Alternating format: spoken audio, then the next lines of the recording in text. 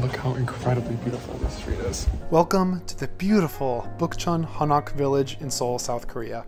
We are actually just coming from the Gyeongbokgung Palace dressed in the traditional hanbok, and we are going to explore this beautiful place together.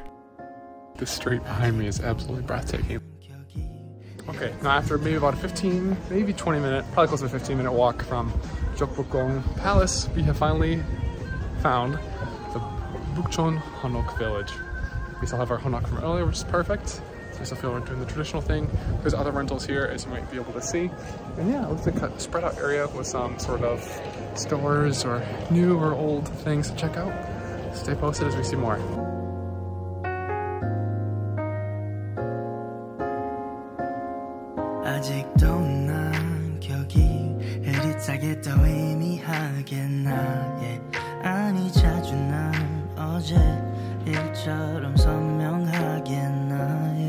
So while it's important to know this area is beautiful and fun to walk around and explore and enjoy as a tourist, keep in mind this actually is a neighborhood. So it's not just an attraction, this is a place where people actually live.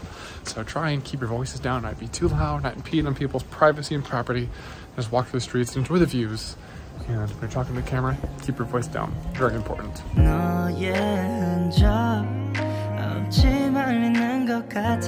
And while the traditional hanok villages are beautiful, the views from here are exceptional as well. One of these places you can view is the National Folk Museum of Korea, which is actually in the Gyeongbokgung Palace area. Definitely should check it out.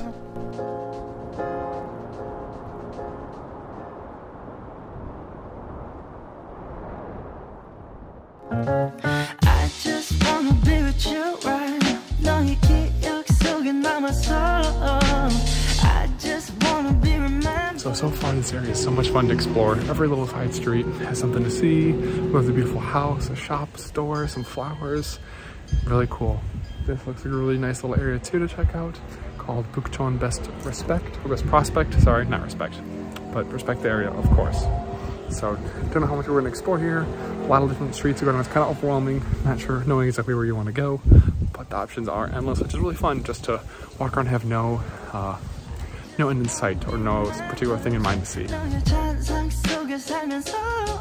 Another point of interest you can see is Seoul Tower off in the distance, which is somewhere we previously visited. We actually hiked to the top of Namsan Mountain to see this, where you get some amazing views of Seoul. Some of the best in the city, for sure.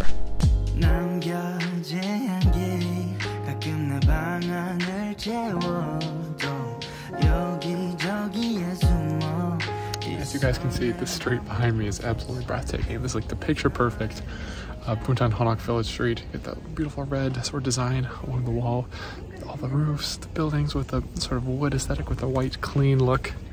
Love it. And flowers and Vanessa. I'm coming.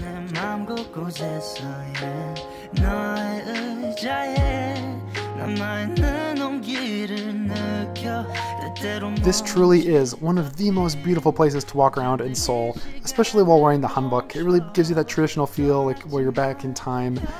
I like the city lights and all that, but for me, this truly feels authentically Korean.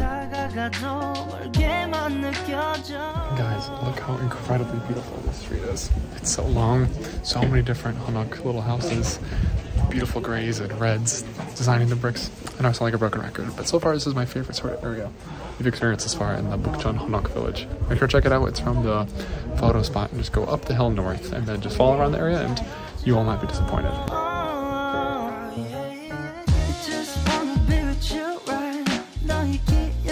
So that pretty much summarizes our time walking around and exploring Bukchon Hanok Village.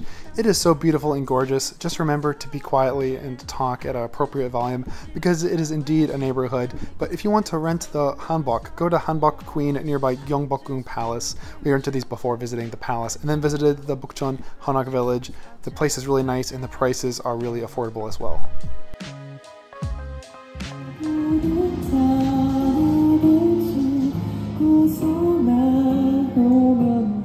And now that the day was over, at night we headed to Hongdae, an area with a completely different part of Korean culture that you can experience.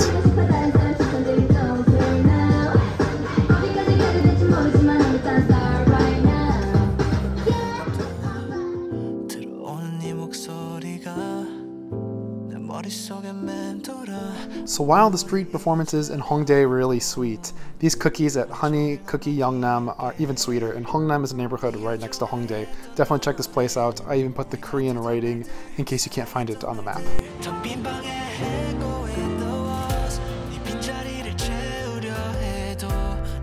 Now we're heading back into the bright night lights of Hongdae to go to this restaurant and bar called Joseon Dynasty, a place which perfectly blends the traditional and beautiful city culture. Alright everybody, so we're over a week into our trip here in Seoul, and now we're trying for our first time soju, Korean beer, and hopefully a somak. So stay tuned, we're in this really cool sort of traditional place, and it's located underground, but this was found at a really cool entrance in Hongdae. Anyway, we're gonna get a little crunk here, celebrating some successful shoe shopping. We also tried makgeolli, which is like a Korean rice wine, before making our way back out onto the street. A little bit buzzed with alcohol, I'm not gonna lie, to end our night with some noraebang. Check it out.